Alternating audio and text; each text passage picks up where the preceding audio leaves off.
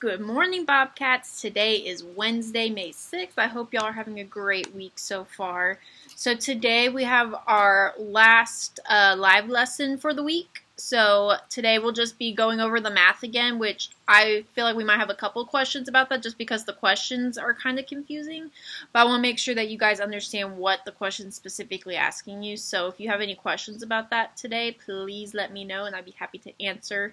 And then for reading, I'm just going to answer a couple questions about the response and making sure that we understand what the big topic is and we aren't getting it confused if we were doing it with a nonfiction book, because we want to make sure that we're doing this with a fiction book instead, which means it's not a true story. It is a made-up story, okay? And then today for block, sorry, I blanked for a second. For block today, they have lots and lots of fun little workout sheets that you can try out at home. So some of them require, if you have a dice, you can use it. If you have a deck of cards, or some of them don't require any of those at all, and you can just kind of pick and choose which exercises you do. It's kind of up to you. Okay, and so I think that's it for today. If you guys have any questions, please reach out and I'll be happy to answer. Y'all have a good day.